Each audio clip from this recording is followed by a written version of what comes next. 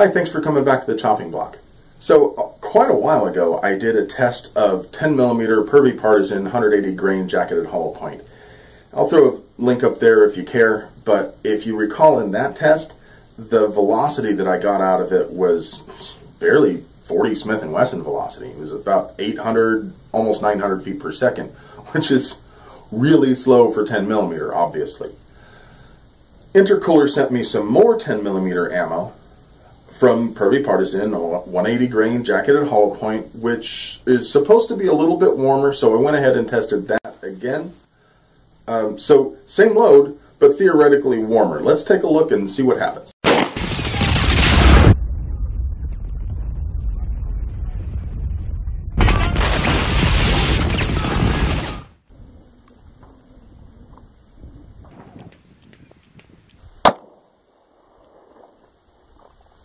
One 1007.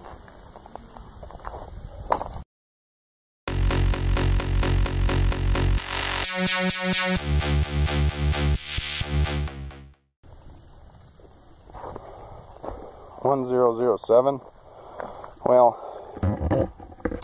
I had several of these in a bag. An intercooler sent them to me, and I thought that they were the newer batch that was supposed to be a little bit warmer. It looks like I'm incorrect there. Well, I suppose it's got to happen sometime. I was wrong once before, you know. See, I thought I was wrong, but I was mistaken. In this case, it turns out that I was actually wrong. So, I don't know. I don't really like repeating a test, but I guess it's just as well that I did, you know, because sometimes it's, you know, it's nice to have more data points there. It's nice to confirm earlier results, and, well, I'd call that well and truly confirmed. This is a little different, but I think what happened here is that it actually started to come out of the block and bumped into the table. Not sure. There's definitely jacket separation.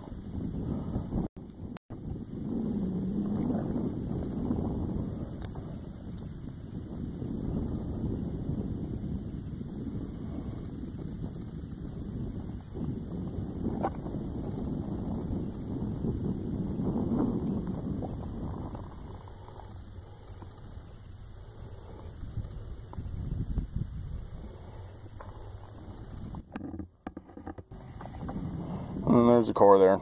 Doesn't look like there's a whole lot of expansion going on there. But, you know,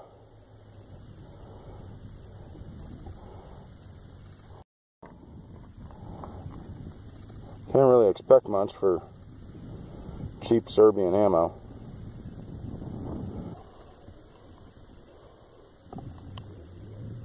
It's interesting.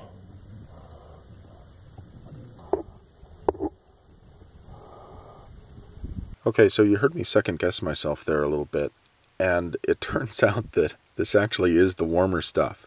The earlier Prvi Partizan 180 grain did about 880 feet per second. So this is warmer than that, but it's still not anywhere near 10mm velocity. And on top of that, it doesn't expand when fired through heavy clothing, and we got jacket separation. This failed in about every way it possibly could. But I've also heard some anecdotal reports that the brass is rather hard and will crack on the second firing. This is a little disappointing because Prvi Partizan has usually some pretty decent ammo. At least I like their 75 grain and 69 grain boat tail hollow points in 223 and their M193 Clo. As always, thanks for watching. Hope you have a great day.